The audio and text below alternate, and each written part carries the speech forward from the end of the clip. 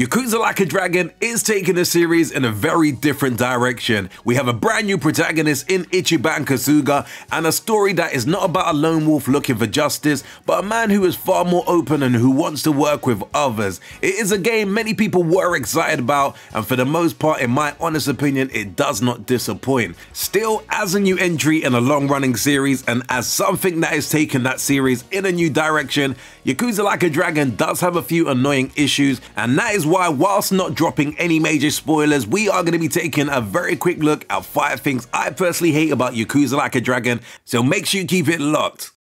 Number 1. Dad? Dad?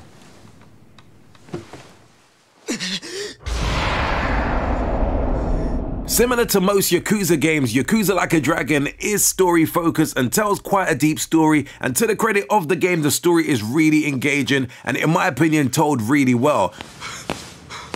Where is he? But with that being said, for the first 6 to 10 hours, or at least the first 4 chapters, be prepared to spend more time watching cutscenes than actually playing the game. I've been banished from the Arakawa family, and I was so mad, I just did it. I don't even want to exaggerate, but the first 4 chapters are around an hour and a half to maybe just over 2 hours long, depending on how you play. And I probably played maybe between 20 to 30 minutes of gameplay in each chapter, and the other time was spent watching the cutscenes. So it does feel for at least the first 8 hours or so, I've only really played about 60 minutes of actual gameplay, and that's pretty much walk into another location to watch another cutscene and maybe have a few random fights here or there. Don't get it twisted, I am used to long cutscenes from the older Yakuza games, as they didn't shy away from the cutscenes and the story, but it just feels a little bit more open after the first couple of hours or so in some of those older games, whereas in this one, it kind of seems to be taking a slower approach to allow you to run free reign. You have pride when you can't earn for the family? There are points when it does actually remind me of the Persona 5 approach, where you don't fully get unleashed into Persona 5 until you finish the first palace, which can take anywhere between 8 to 12 hours, but at least in Persona 5 you are at least controlling your character a lot more, whereas in this game, whilst you do get to walk around and have fights, it still feels like these chapters are more focused on the cutscene. The saving grace though, the story is really good and well told in my opinion, and those first 20 hours or so of the game literally will fly by, so you probably don't notice how long it does take, but when you do consider some of the time periods spent watching these cutscenes, there will be points when you are going to be itching just to get to the action. Duck in here for a sec. Okay. Number 2! This is the Tokyo Police!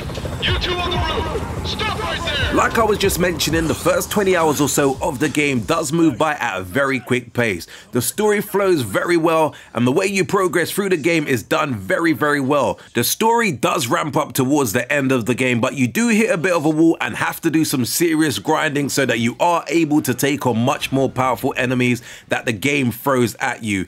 It is a difficulty spike, and this can be quite jarring, and I'm sure many people may find it frustrating than fun. Okay. Let's go! Number 3.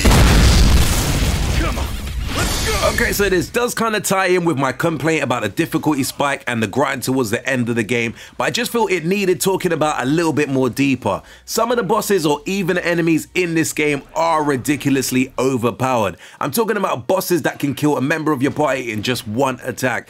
As you could imagine, is very frustrating to deal with. At times, this is when I actually do prefer the previous beat 'em up approach in previous Yakuza games, because even if I didn't level up to a massive level, as long as I go into a fight with a few health drinks in my bag, I always felt a little bit more confident enough to take on any boss. With it being turn-based combat, it does feel like some fights, not even just against a boss, can be luck of the draw at times, whether you do survive an enemy attack or not. The worst part about it is when you do actually die in this game, you do lose quite a bit of money, so it can be very, very frustrating. Damn it. Number 4! Yakuza Like a Dragon has far more in common with a JRPG than it does to the beat-em-up style of the past Yakuza games. I do kind of welcome this change for the most part because the turn-based combat system, in my honest opinion, is fantastic and it is really easy to get into. You do have a lot of varied attacks and it definitely is a lot of fun. Yet again, another reference to Persona 5. That's the reason why I actually did enjoy that game, because I do like how the turn-based system worked in that game, and it kind of is similar here.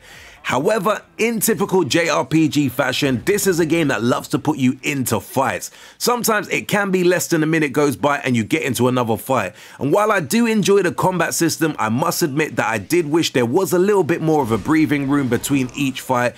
Also, what I do find annoying is that sometimes it is very difficult to evade enemies who are close by. On older Yakuza games, you could simply just run past them, whereas on this game, you literally have to turn around and find another route, only just to see another enemy waiting around the corner for you. If you just want to crack on with the game, this can be very annoying if you don't want to engage into any more random fights than you have to.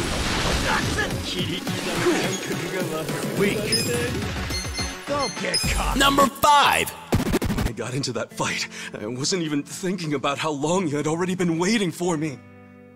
An extra 3 years I made you wait just because I did something stupid. I'm sorry I failed you. I held you up for so long, but I'm out now. I'm finally back!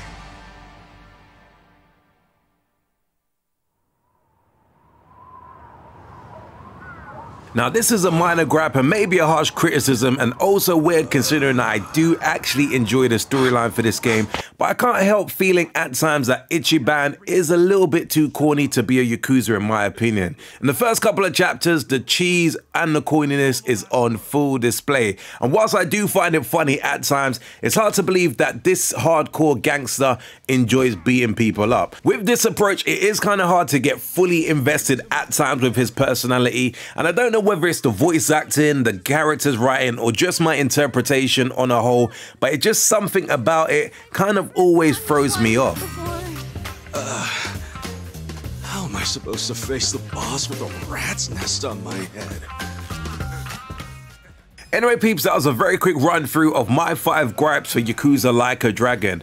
This to me is up there with the best games that I have played this year, and even though I always thought that the turn-based combat might not work, it is really a good addition to the gameplay, as much as I probably still will prefer the beat 'em up approach. It is a pity for PlayStation 5 owners that they won't be able to get the port until 2021, especially considering that I personally got hip on Yakuza games through my PlayStation 3 and the PlayStation 4. For PlayStation owners, the game is available on the PS4, but as it is a timed exclusive for the Xbox Series X and S, you won't get to experience the full potential on the PlayStation 5 until next year. But on the Xbox Series X, this game definitely plays like a dream. Anyway peeps, do let me know your thoughts in the comments below behind my 5 gripes behind the game, and have you had an opportunity to play this game yet? I've tried not to add any major spoilers, as I do think that this game is well worth playing, and if I'm actually honest with you guys, this probably is up there as one of my favorite Yakuza games that I've played, let alone possibly the best game that I've actually played this year. As always, if you did enjoy this video, be sure to hit a thumbs up. Also do subscribe to the channel if you haven't done so before, and until next video, we definitely say peace out, peeps.